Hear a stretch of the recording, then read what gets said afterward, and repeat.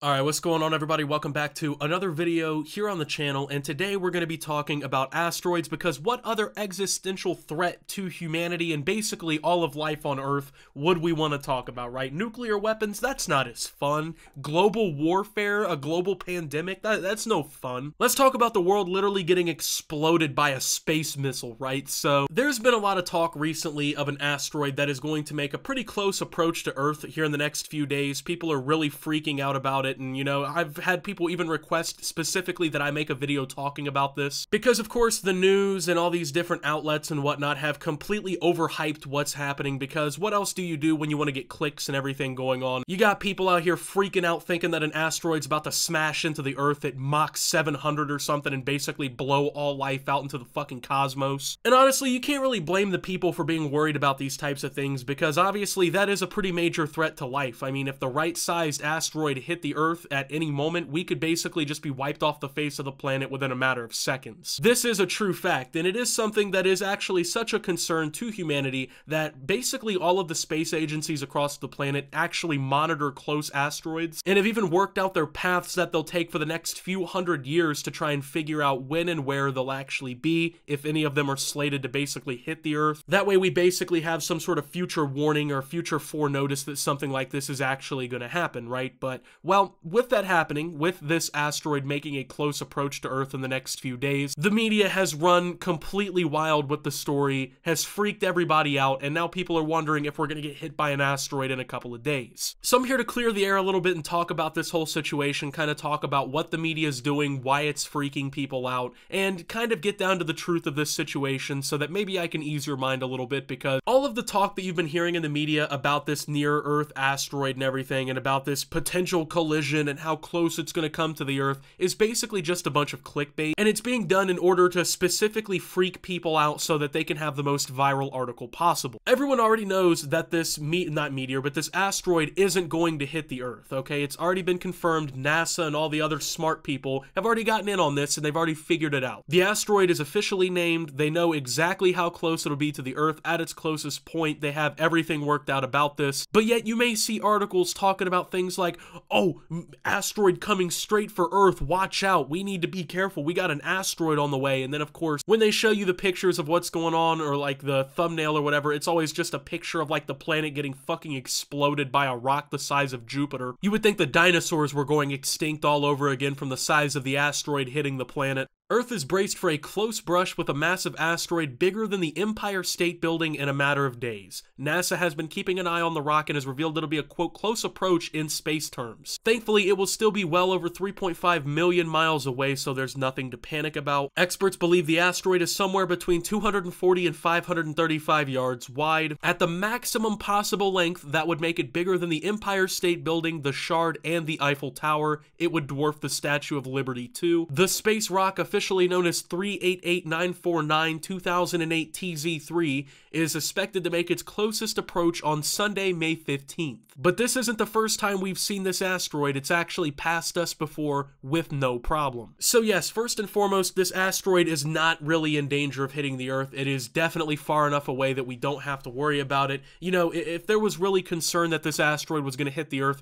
we would have an all-hands-on-deck situation from the federal government, probably all federal governments on Earth, every space agency, militaries, pretty much anybody, right? And of course, we haven't seen that situation because the truth is, this really isn't as important as a lot of these mainstream outlets might make it out to be. And this happens every single time something like this goes down. Anytime that there's any potential asteroid that even fucking remotely passes through the same area of space as Earth, the press runs wild with it and they scare the shit out of the general public and have everybody freaking out that we're going to be killed. But as we just read, it's not even going to be the first time that this has passed us with no problem, and they already know that it'll be 3.5 million miles away. To put that into perspective, if you were to go pole to pole on planet Earth, that's only 24,860 miles, okay? To literally basically cross the entire planet. Yet this asteroid is going to be well over 3.5 million miles away. So in terms of space, yeah, it's a close approach because you gotta think everything else in space is tens of millions of miles away, but yet when it comes to actual distance, distance, it really isn't that close. And I don't know if this is something that people have also picked up on, but every single time there's any sort of like asteroid situation, or they're talking about, oh, you know, an asteroid's gonna make a close approach to Earth, you know, oh my god, we're all gonna die. They always compare it using the weirdest terms possible, you know? You never get like oh, it's a mile wide, or, you know,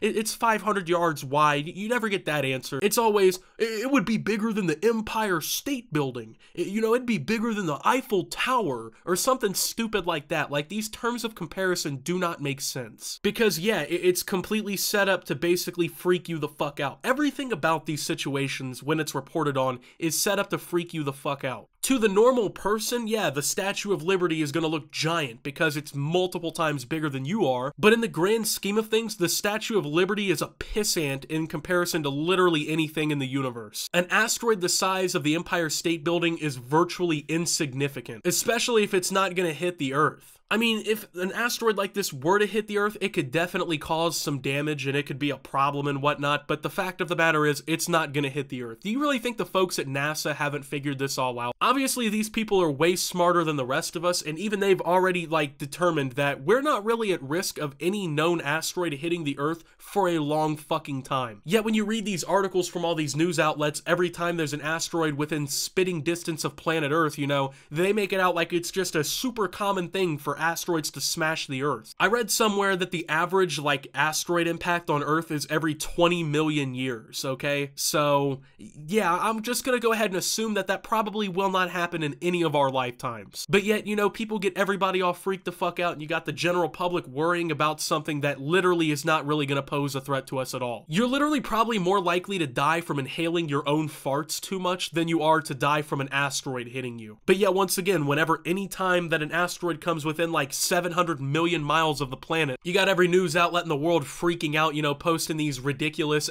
like, artistic pictures of an asteroid. Like, this is the picture that the New York Post put on their article talking about this situation. They clickbaited a lot less when it came down to it. They actually, like, you know, it kind of gave you the odds of this happening and everything. They didn't make it, like, all about, oh, we're gonna die. But then in the picture, of course, you got an asteroid the size of the fucking moon coming straight at Earth, about to just completely obliterate Arizona. Because, of course, that's what sells. That's what gets clicks and stuff like that. It is kind of scummy at the end of the day, because these articles freak people the fuck out, right? And you got people generally worried that they're gonna die because of some space rock crushing everything, and that's not even remotely close to what's happening. Now, keep in mind, there is always the threat that an asteroid could slip the cracks undetected and hit the Earth, but every single day, space agencies and scientists around the world discover new asteroids and discover their flight paths and figure out their orbits, figure out where they're going to be when. They figure this all out for us mathematically. So there is a chance that if there is ever an asteroid or anything that could legitimately cause an impact to the Earth and actually threaten life as we know it, we would potentially know about it even decades in advance, which would give us time as a species to come up with a legitimate plan to try and take this asteroid on. In fact, I also recently read somewhere that NASA is eventually planning to fly something into an asteroid to test the abilities of humans to actually destroy, like, the path of asteroids, in case we ever do have a situation where we have a run-in with an asteroid, to see if we could actually deter it from hitting Earth. At the end of the day, worrying about this kind of shit makes no sense, because number one, why worry about it? If it's gonna happen, it's gonna happen. You're not stopping a fucking space rock the size of, you know, several city blocks. So why sit around and worry and put that anxiety and that stress on your own back?